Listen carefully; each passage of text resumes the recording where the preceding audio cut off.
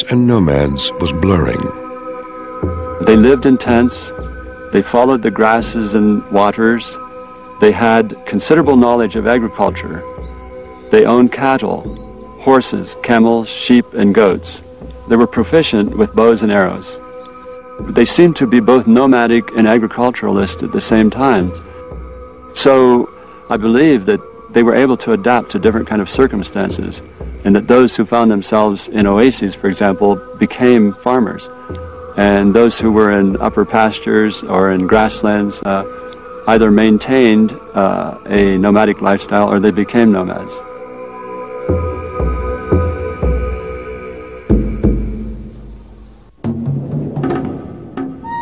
Up in the high mountains, the nomadic population expanded rapidly and soon reached the Chinese frontier. Trading directly with the Chinese, they fell in love with their superb silks. To this day, dearly prized by the region's nomadic Cossacks.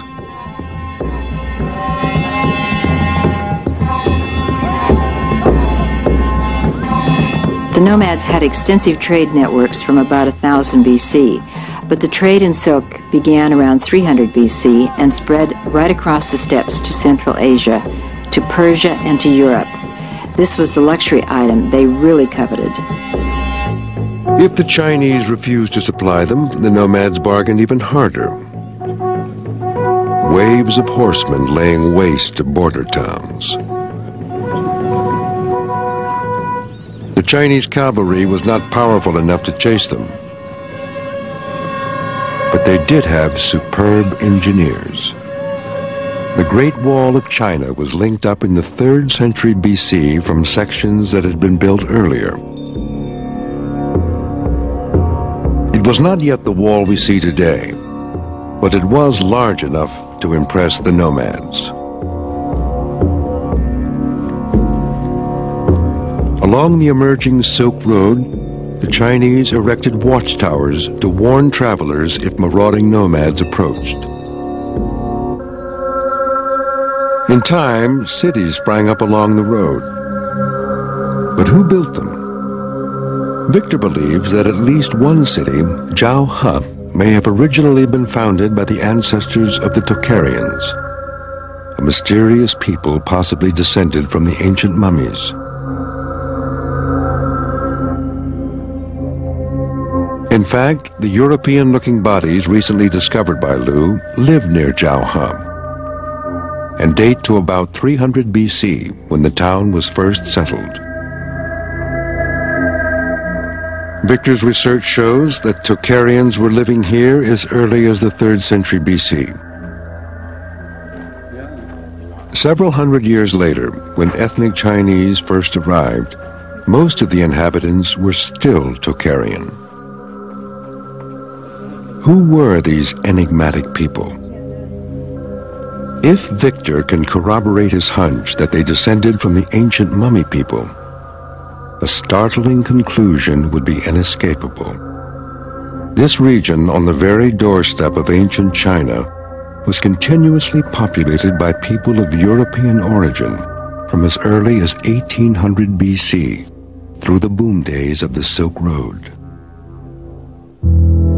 The team requests permission to visit a remote site never before filmed by foreigners. There, they may be able to glimpse the real faces of the Tocharians. This temple complex, carved out of sandstone cliffs, is riddled with caves where Buddhist monks made their homes. Wow, how nice.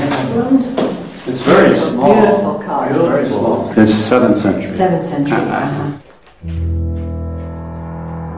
The walls of the caves are like mirrors, indelibly reflecting the different peoples who passed through the temple.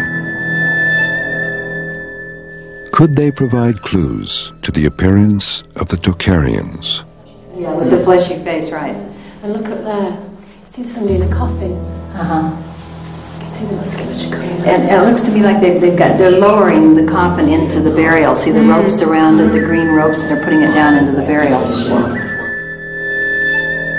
The clothes they were wearing are the clothes of the local people here in Kucha at the time. And it's similar to the Iranian clothes of that period.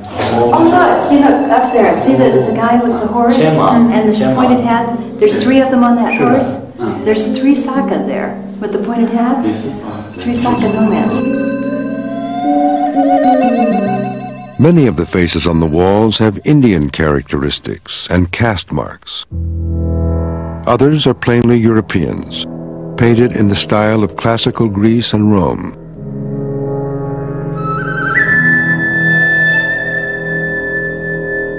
There are also mounted warriors wearing trousers and boots, their bow cases slung over their saddles. I would also like to point out the recurved bow on this individual kneeling up here. I think that's fascinating. We see a hunting scene of a man with a recurved bow shooting. In the gloomy recesses of one of the caves, the scholars find a crucial clue to the identity of the Tocharians. Not a painting, but script. Amazingly, the Tocharian tongue is more closely related to the languages of Western Europe, with their Indo-European origin, than to those of Asia. I think this is saying Suvarna Pushpa, which would mean gold flower, the name of the king. More than likely, the speakers of this Western tongue were of Western provenance themselves.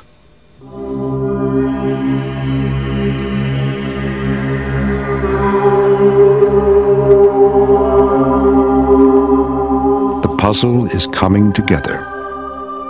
Tartan textiles, European faces, shared ritual practices, and now a close affiliation with European languages. They belong to a people related to those who lived in Eastern Europe in a region around the Urals and the Black Sea. Most of their common ancestors migrated west.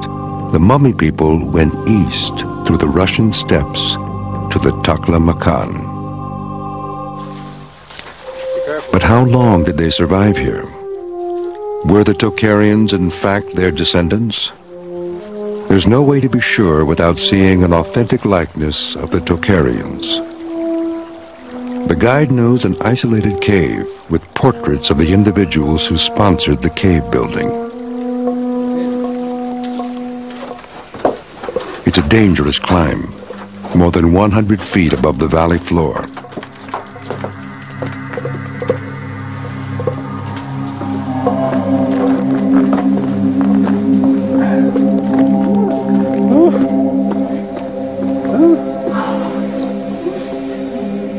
Isn't that something?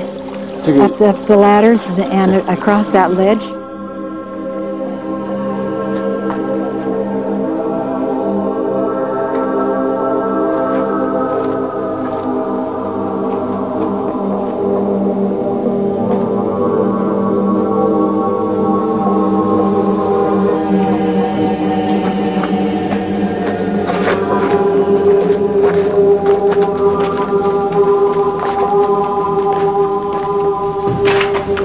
A bit of a climb. Do you think it was well worth it? Now you've seen the...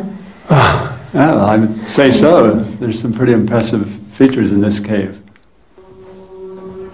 In this vaulted ceiling above us, we have a lot of Buddhas with kneeling figures beside them, and the kneeling figures look like they're Tocharians.